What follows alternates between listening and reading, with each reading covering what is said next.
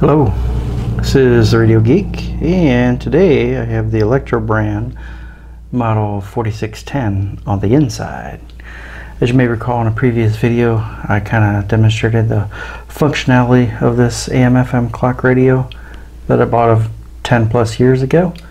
Well, I popped it open to see what was inside, and I found this guy here is a LM8560, which is a alarm clock, digital alarm clock chip with the LED driver built in. So it's the alarm function and drives the LED display as well. And you can see there's just one cable coming from the board right to this display, and the display is all one piece.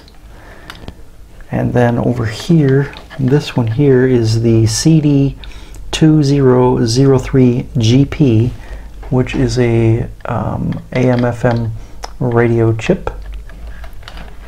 And then back in here, which is a little hard to see, it's like a little 8-pin IC, is the TDA 2822, which is a low voltage audio power amp. So that has your amplification there. You got a very small ferrite bar antenna here, not too big, but it does an adequate job for the AM band anyway.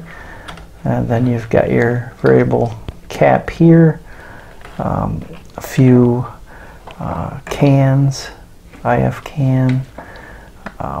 You've got our power transformer over here, and our very small speaker here. That's probably I don't know, 1.5 inches maybe across there.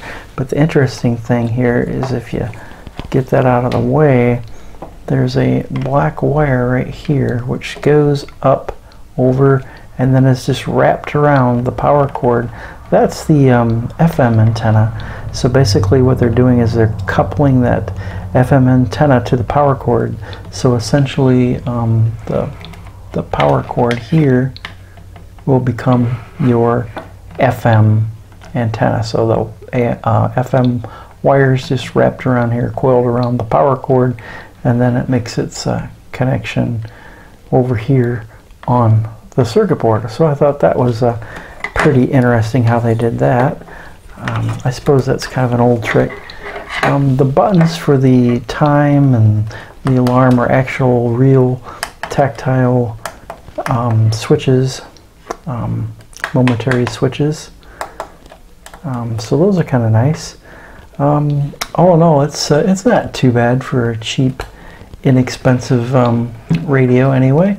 But anyway, I just thought I'd give you a quick look in the inside and see what it looks like. I don't suspect there's a whole lot on the other side. It looks like pretty much just through-hole components. So there's probably just some traces on the bottom side. Nothing probably too interesting there.